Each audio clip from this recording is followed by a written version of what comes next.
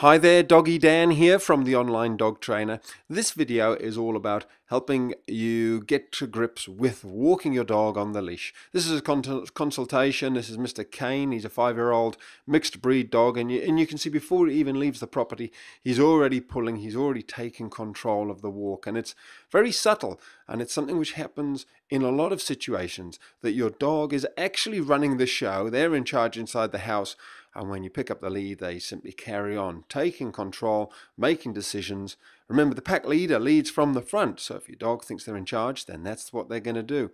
Now, if you see how he is now, and you'll see in a second, you're going to see me walking Mr. Kane in exactly the same place, look at the difference in energy. Look at his tail is down. It's not under, he's not fearful, he's not scared. I haven't corrected him.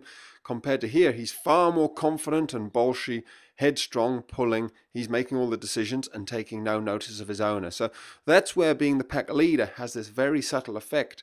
It calms the dog down. And calming your dog down on the walk before you even start is something I'm going to touch on right here.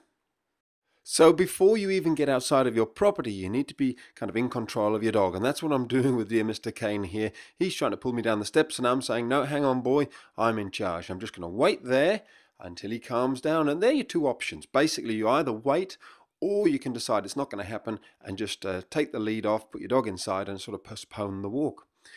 But Mr. Kane's responding well, and all I'm going to do is walk down the steps. He tries to drag me to the gate, and I say, no, I'm in charge, you follow me. And it's easy to do this in your own garden, in a calm environment. That's where you should start it, rather than trying this straight away on the street. Once Mr. Kane is walking nicely in that area, we progress to the garden. Once he's good at the garden, we move towards the gate. And then we open the gates and we walk in and out of the gates. You can see I've moved my car because my dogs are in the back of the car. It was just too much distraction. And it's just this calm, repeating, keeping your dog in that calm state, saying to them, follow me, follow me. But you can see if you rush this bit, then you end up with that far more excited, headstrong dog who's making decisions. Whereas when I stop, dear Mr. Kane stops. It's beautiful. The crazy thing is, it's actually not rocket science. It's not tricky. It's not complicated. Anybody could do this. You do have to be the pack leader inside the house, though, for it to sort of have the effect that it's having on Mr. Kane here. You can see there, it's not about yanking on that lead. There's a couple of little touches, and that's all it needs. Now, what I've decided is to help Mr. Kane's owner, we're going to put on a slightly different device, because that collar is not the easiest thing to train a dog on. So we've put a special harness on him where the harness actually clips on underneath his chin. It's not clipping on his back, and here's the first time he's walked on his new harness. You can see the effect it's having.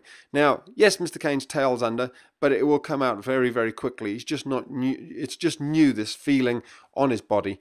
It's a case of choosing the right device for every dog. Every dog is different, but what I'd suggest is that this device is a pretty good fit for dear Mr. Kane.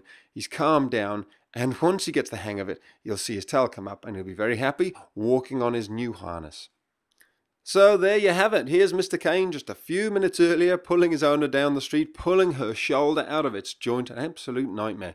Dear boy, though, a few minutes later with me, happy as can be. You see, dogs can change. Whatever your situation, it's just understanding what you've got to change, and then they'll walk nicely on the leash. Of course, becoming the pack leader is all part of that, so go to my website, theonlinedogtrainer.com.